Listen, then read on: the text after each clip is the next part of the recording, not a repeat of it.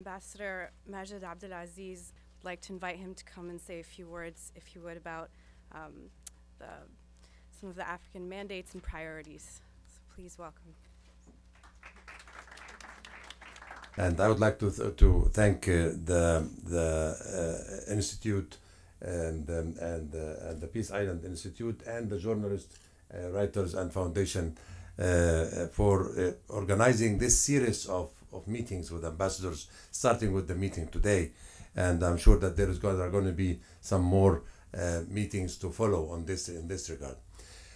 I just came back from the African Summit in Addis Ababa a few days ago. And I came back full of optimism and full of a forward-looking strategy.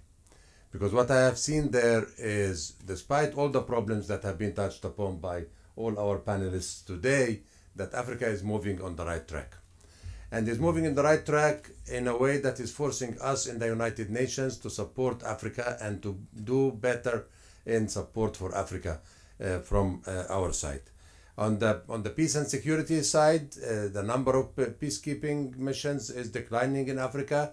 Africa is finding African solutions for African problems.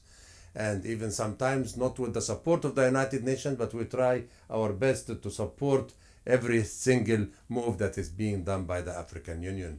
And on the economic side, we see a lot of potential in Africa, and we see that Africa is embarking on a new transformative agenda that is going to lead for the next 50 years with the Vision 2063 document that is under consideration, which is going to be approved and adopted by the next African Summit in July, and with the post-2015 development agenda position that is going to be approved in Jamina by the end of this month.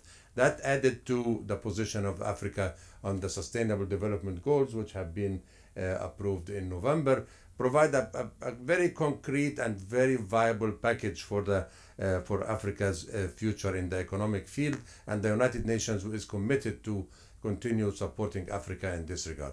On human rights and good governance, the APRM have increased its numbers. It's now 34 countries. One more country have joined during the African Summit. About 17 countries have been reviewed, and many of them have come back to answer the shortcomings before the African leaders in the African Summit.